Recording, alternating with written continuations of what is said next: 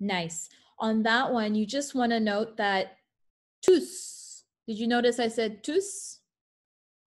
Okay. The reason is because 1 page, 2 pages back, there's a section which talks about, is it 1 page back? Sorry, where is it? Just kidding. That is chapter 20. Just kidding. It's coming. On that one, you want to just notice that the pronunciation of fur, because it is a verb, right? Notice I didn't say the ENT, it's a verb. That funny looking verb, just so you know, it means was. Don't worry about why. Any questions? I don't see any hands. Anyone have a question? Okay. Super. On continue. Numéro 12. Numéro 12. Le tabac lui donnait mal à l'estomac. Très bien. In my head, I can hear you. Great. Numéro 13.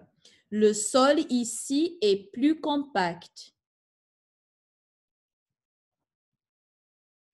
Excellent. Numéro 14. Tous les œufs étaient intacts. Okay, now we have les œufs, but I did create the liaison. Did you hear that?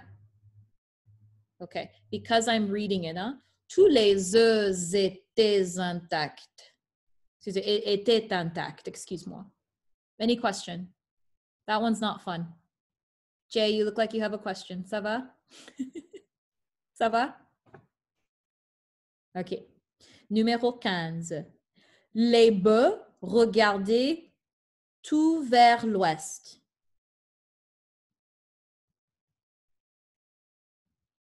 Très bien. Again, we say our fun eggs, and this time our beefs. What do you call beefs? You don't say beefs. Cattle. That's what it is. Not beefs. Cattle. Cows. Cows? You don't say cattle. The cows.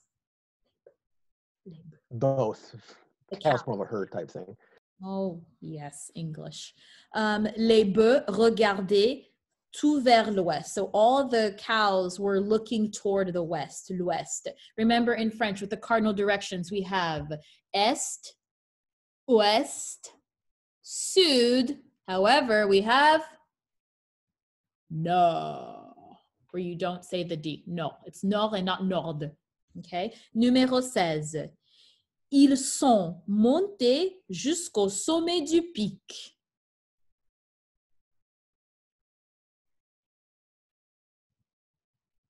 Okay. Be mindful of number 16 that it is ils sont and not ils ont. Okay? If we said, vas-y, Jim has a question. Could you repeat that? What's the difference? Yeah. If we said, now in this number 16, I should say ils sont. Okay? I have 2 S's. And in French, 2 S's makes the sound S. And this is something that's worth writing. I'm going to just write it here on the screen. Okay. So just remember, en français, double S. I know what you're thinking. Double S, S, S. Yeah, you get it. Double S says, okay? Now, what happens in French, this actually happened today. I was in a private session with someone, and they read it as, they said, ils ont. If you say ils ont, that means they had, okay? So, ils sont, this means they are, okay? And it is pronounced ils sont. I'll let you figure out how to pronounce that, okay? This second one here, this means they have, and it is pronounced ils ont. So what happens is, between the 2 S's in the first one, it's ils sont, because there's 2 S's. Even though the words are separated, there's still the sound S from the 2 S's, okay? Ils sont. And in the second one, you have 1 S, right? Because it's they, and then they have. Ils ont. Very different in the sense that the French speaker If you say that, like it will mean to, it actually changes the meaning. Oh, fun. Ça va, ça? On continue. We're going to do two more and then we're going to move on. Numéro 17. Le chef du musée. Go ahead. Leur montrer des chefs-d'œuvre. Okay, which means the museum head, the head of the museum was showing them the masterpieces. Again, just to show you that montrer, M-O-N-T-R-A-I-T, that means he was showing them. The reason I'm saying some of this stuff is I know I have a few advanced people that they kind of know exactly what I'm saying. If it's flying over your head, that's okay, because it's not level 1 French knowing the was. Now, if you get it, good for you. You've jumped yourself into level 2. All right, and one more. Numéro 18. Mais le maïs n'est pas un produit de l'Est. Go ahead.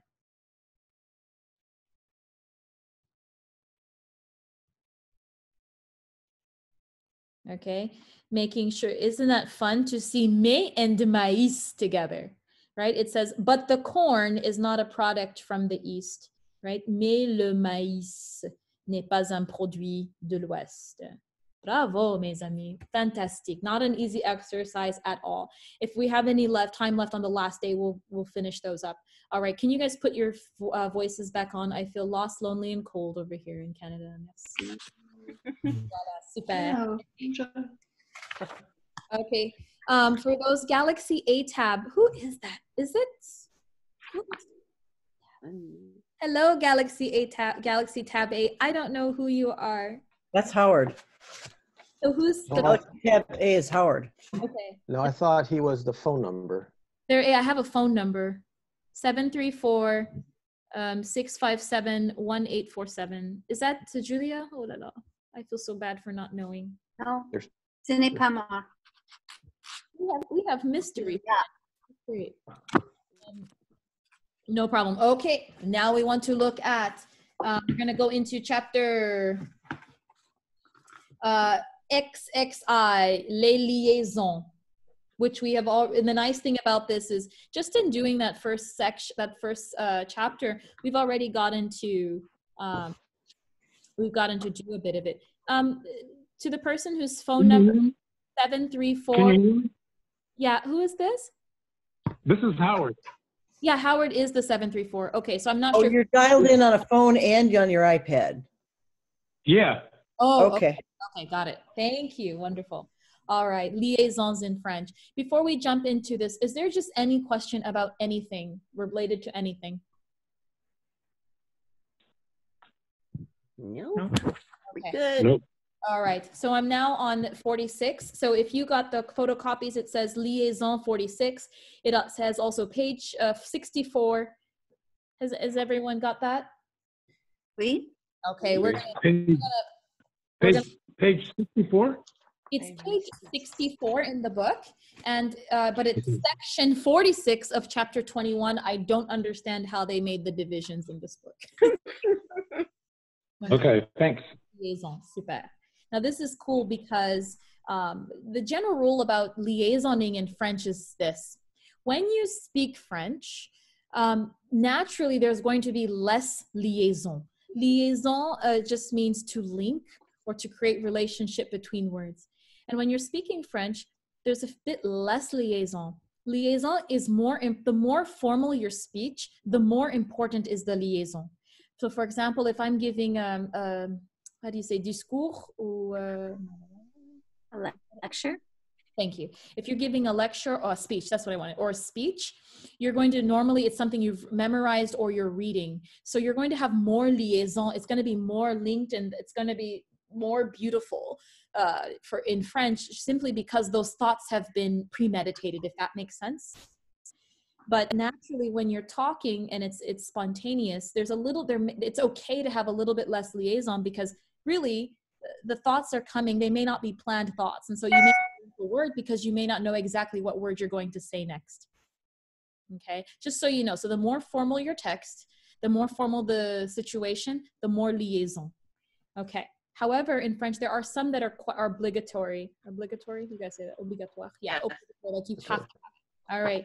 This should move fairly fast because we've been able to see some of these in our examples. We're going to keep our microphones on, and you're going to repeat the examples when I say them. So first of all, in French, we have liaisons between articles and nouns. Répétez après moi. Don't worry about the interruptions. Just go ahead and keep your mic on. Répétez. Les amis. Les amis. Les hôtels. Les hôtels. Aux hommes. Aux hommes. Des arbres. Des arbres. Okay. And noticing that that sound is a link is a Z. And if I were you, I would maybe just like, I can't do that as easily by hand. I can try and just do it really quickly here.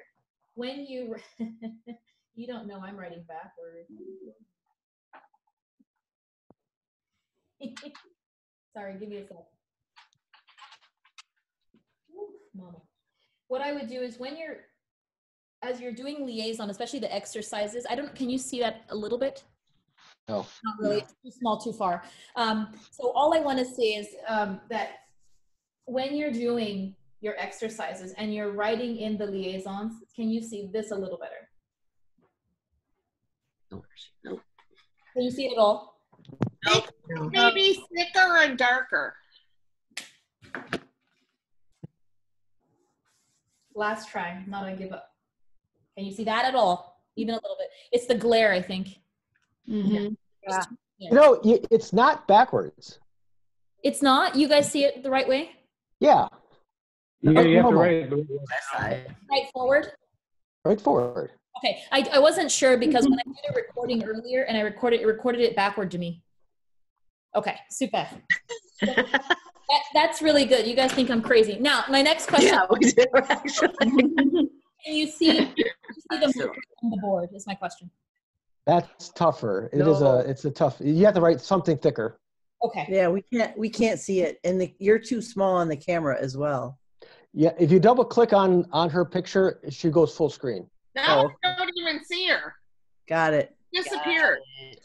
No, go to exit your full screen, then double click her picture. Yeah, now I see you. Okay. And I only want to show you one thing. It actually is worth the writing. Yeah. If I could type this, I would. All I want to show you is that when you do your exercises this weekend on liaison, if you could please write the sound. Can you see that Z I've written? Write Yes. the sound. Yes. So on some of these, you're going to have Z. It's going to be les amis. Okay. In the other example of they are, you had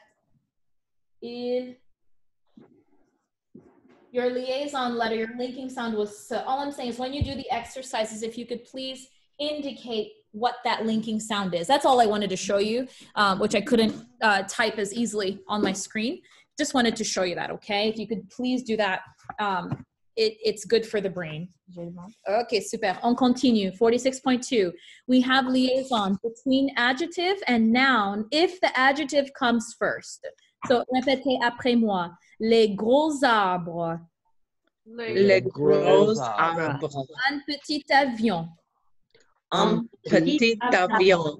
Très bien. 46.3. Between personal pronoun and the verb. Okay, personal pronouns is the je, tu, il, elle, on. Okay, so répétez après moi. Ils ont.